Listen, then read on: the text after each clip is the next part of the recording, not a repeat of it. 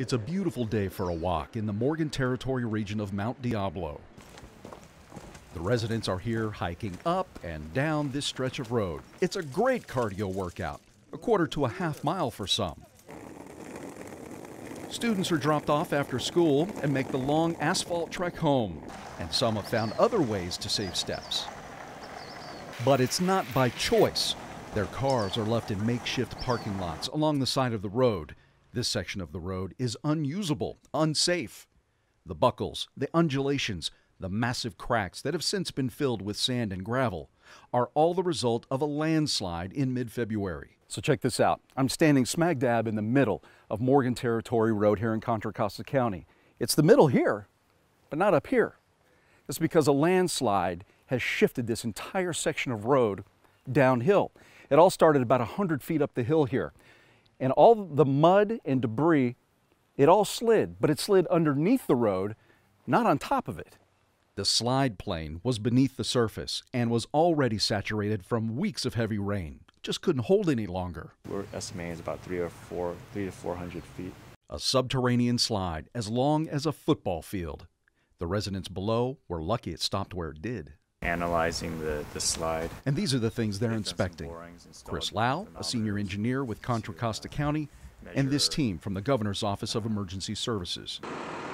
They're one of several teams fanning out around the county and around the state, assembling what are called preliminary damage assessments, or PDAs.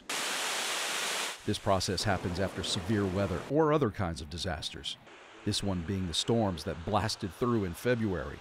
The amount of precipitation so far this winter was record-breaking, and in this case, road-breaking. And in this case, the ground was saturated already, so it probably didn't take too much for the rest of it to go.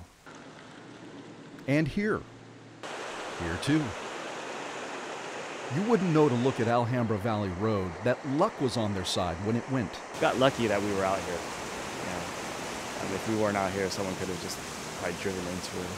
A 96-inch pipe couldn't contain the amount of water trying to push through it. Now look at the results. The estimated cost of damage? I think we're probably up into $3-4 million.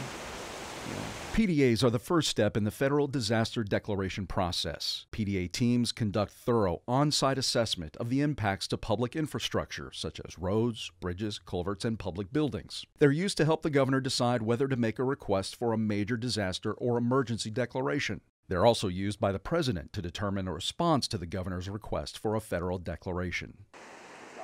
Adding up the totals can lead to shock for county governments, and that's why these PDAs are so important, and why the emergency recovery process exists. Yeah, we're really hoping for funding, because if we had to pay for and foot the bill for these projects, we just don't have the revenue for that. And so it's important for us to go after the available funds for these damages. For more information on these and other disaster response and recovery efforts and programs, be sure to go to caloes.ca.gov and oesnews.com. Reporting for oesnews.com, I'm Sean Boyd.